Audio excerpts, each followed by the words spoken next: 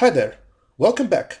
The purpose of this video is to show you how simple and easy it will be for you to design and format your articles, news, blog posts, product pages and any other web pages without even writing a single line of code.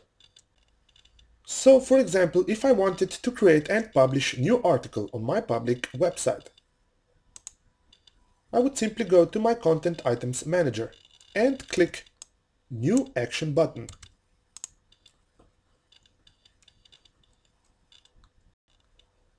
As you can see here on this page, you can easily set title of your articles, blog posts, news or other pages.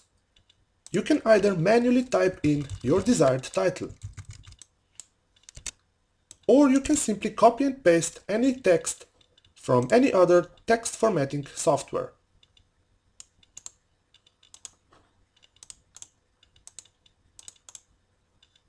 And the same goes for body text of your items. In this case, I will simply copy and paste this text here.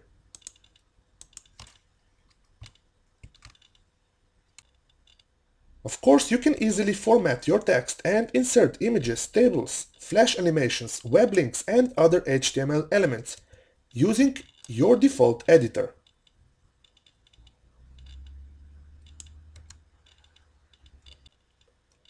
This editor here is default editor of your website, and you can also easily install new editors into your website and set one of them as your default one.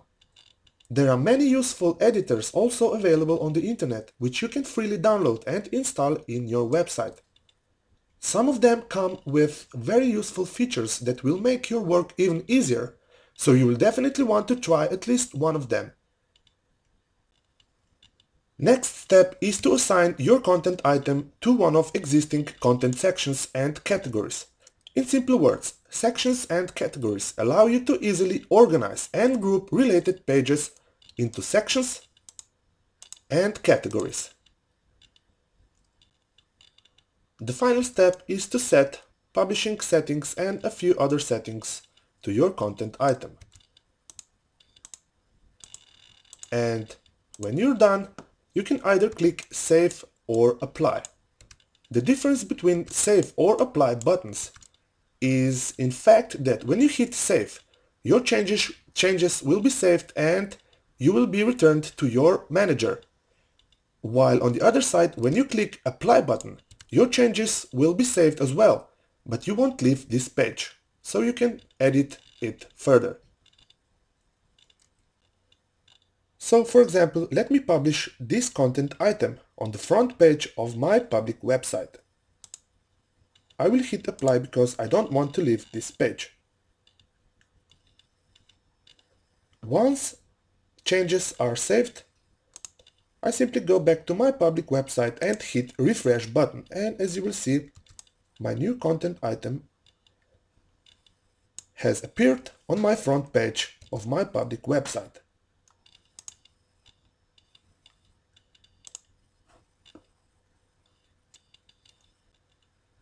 Editing settings of your existing items is even easier. Simply click any item which you would like to edit, and you are back on this page where you can edit, design and format title, body text, settings and other parameters of your existing item.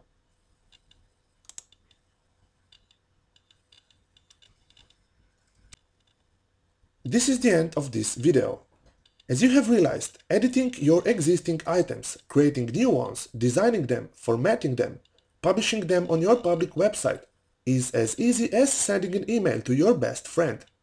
I hope you enjoyed this video and see you soon.